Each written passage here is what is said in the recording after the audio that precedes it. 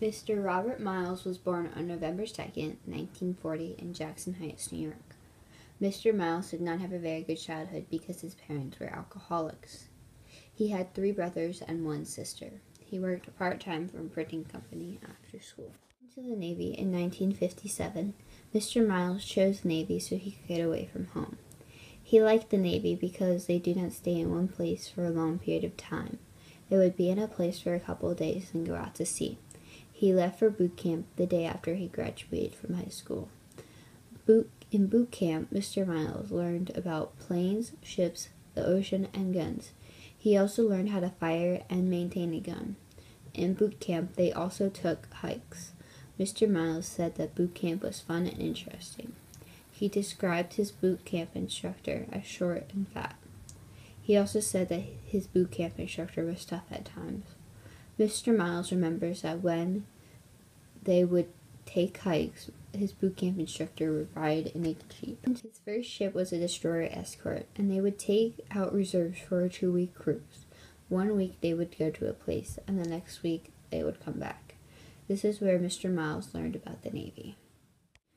After high school, Mr. Myles didn't have any other schooling except for boat school. In boat school, he learned how to coxswain, or how to drive a boat.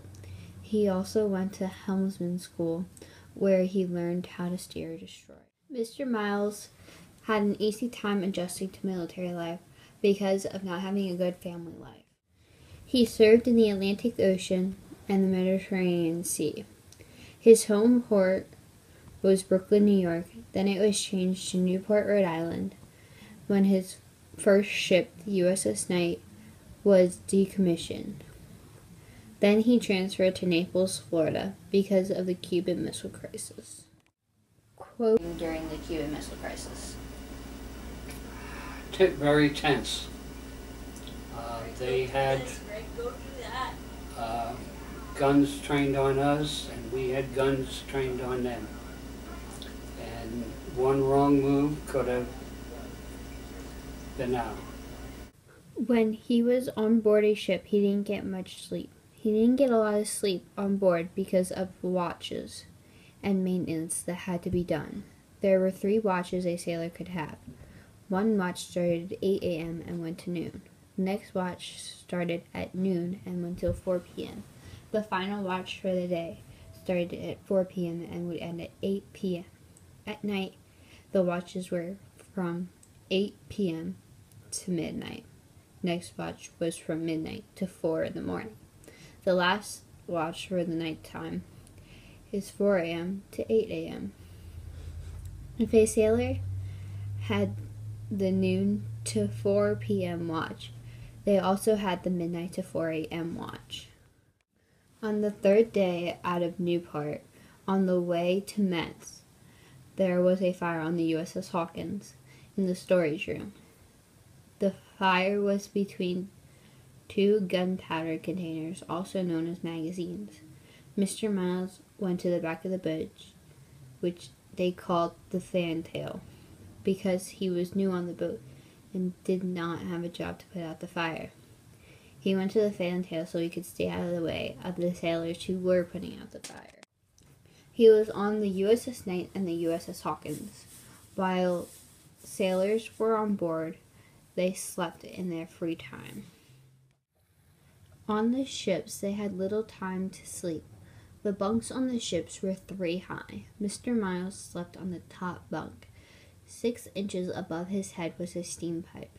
He used the steam pipe to get in and out of bed.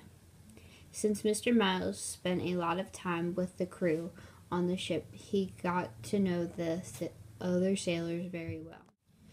Mr. Myles was on the USS Hawkins for a long period of time, and now he does not see those friends from on the ship. Once a year, Mr. Myles goes to a reunion with the USS Hawkins. We're all the same age, so, you get along.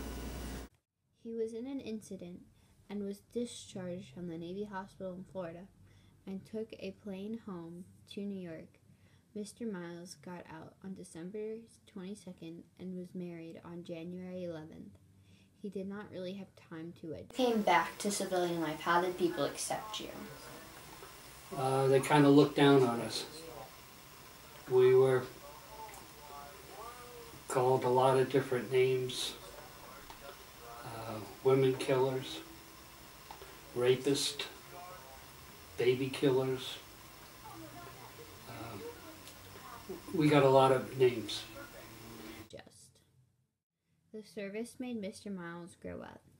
It also taught him to be more responsible. It helped him put his family life behind him. Thank you, Mr. Myles, for your service.